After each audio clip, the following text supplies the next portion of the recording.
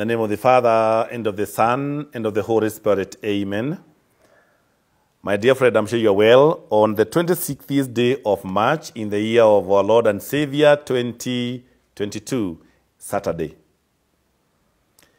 Today we are on the 20th day in our 25 days novena for candidates and the school-going children.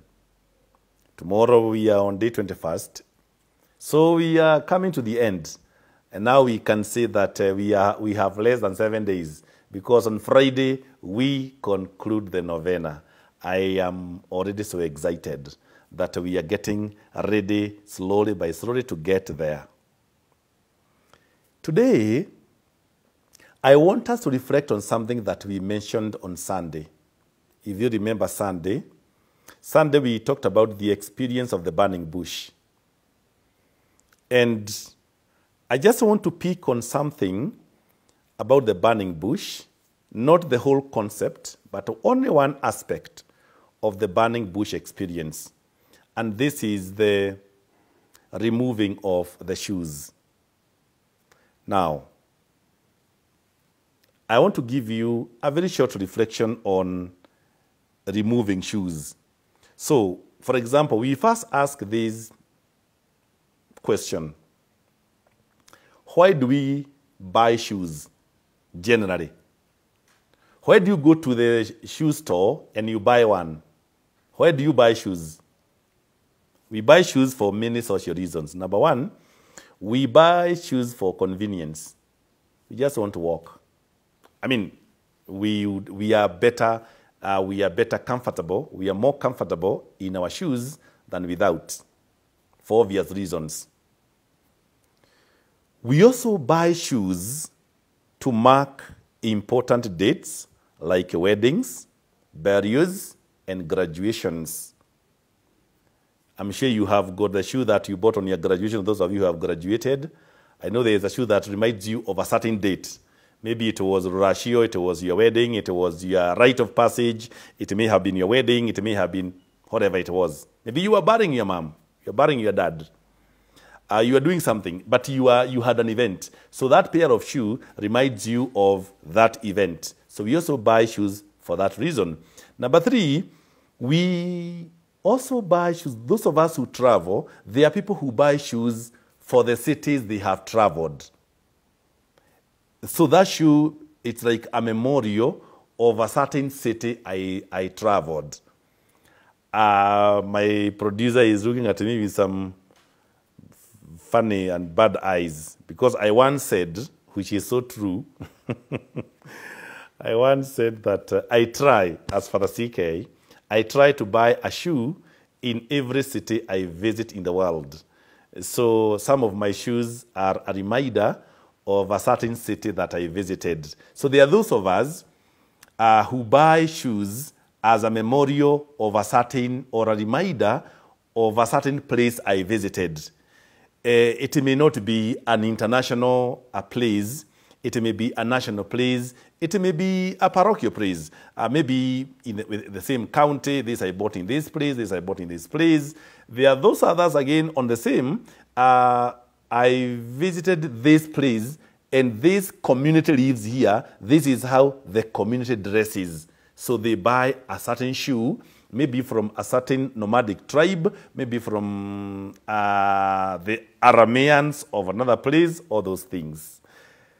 Number four, we buy shoes because it is mandatory in honor of a certain institution, the dress code of that institution. Like the military, there is a special shoes for the military. There is a special shoe for those who do marathon, you know. There is a special shoe for our boys and girls in high school, you know. Those are the shoes that are determined by a certain institution, and it becomes part of the dress code of that institution. We also buy shoes to keep up with fashion. There are people who buy shoes for fashion. In fact, I was reading among the people who have got huge numbers of pairs of shoes. And they are there. There are celebrities who buy shoes because, you know, it goes with their status. Sometimes because they just want to go with the fashion, other things. There's a guy called DJ Khalid. DJ Khalid has, according to the latest statistics, the guy has 10,000 pairs of shoes. 10,000. If you didn't know, now you know. There are even those who have insured their own shoes.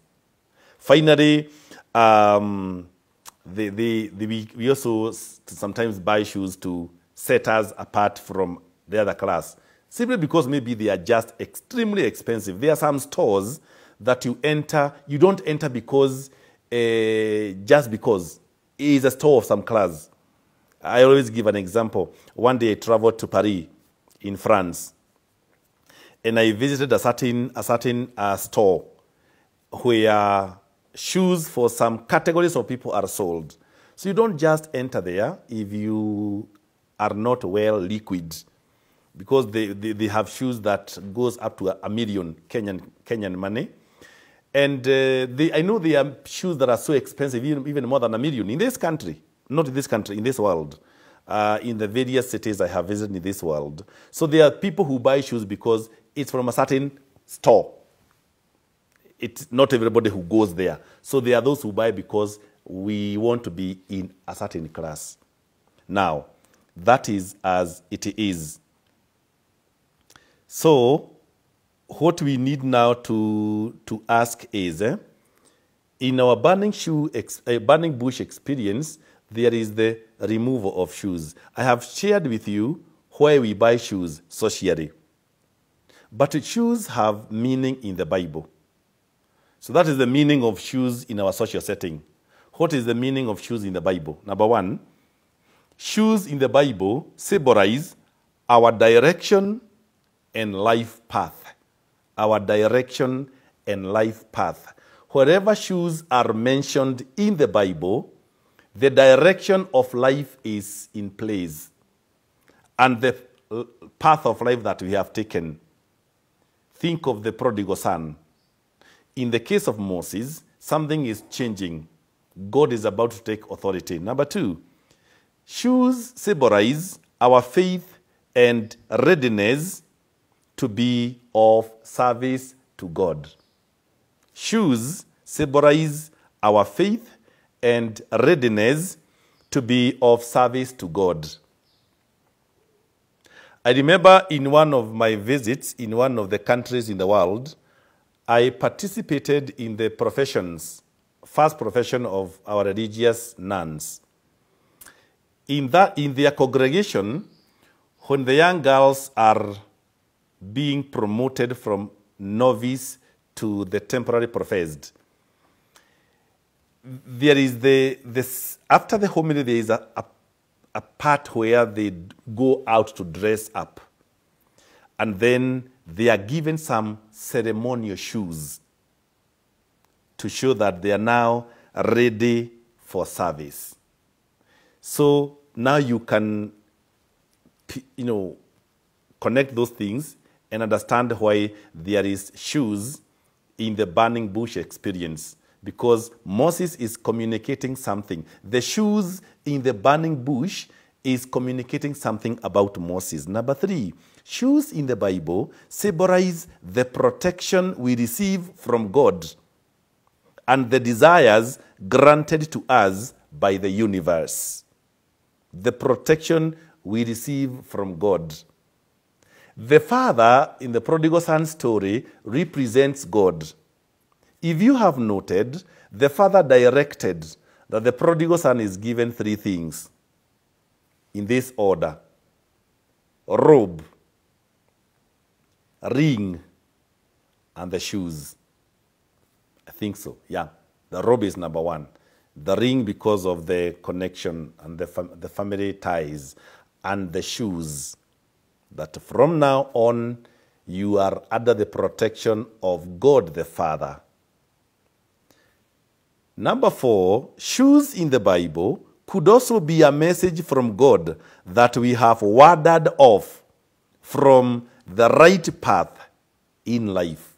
That tells us maybe that is why in the burning bush experience, Moses is removing his shoes. It could mean that he could have wandered off from the right path in life.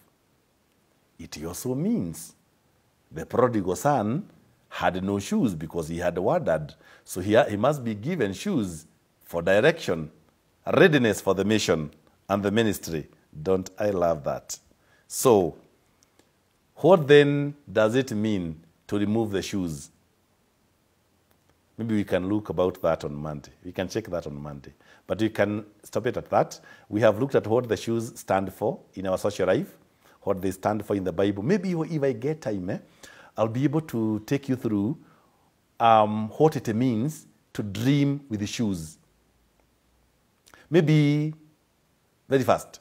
If you dream, if in your dream you are wearing somebody's shoes, if in your dream you are borrowing shoes, if in the dream you are wearing torn shoes, if in the dream you are wearing shoes bigger than your size, that is not a good dream. That is not a good dream.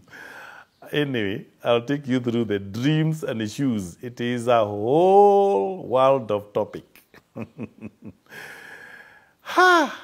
Tomorrow it is Sunday, the 4th Sunday of Lent. And tomorrow we will be reflecting on the prodigal son.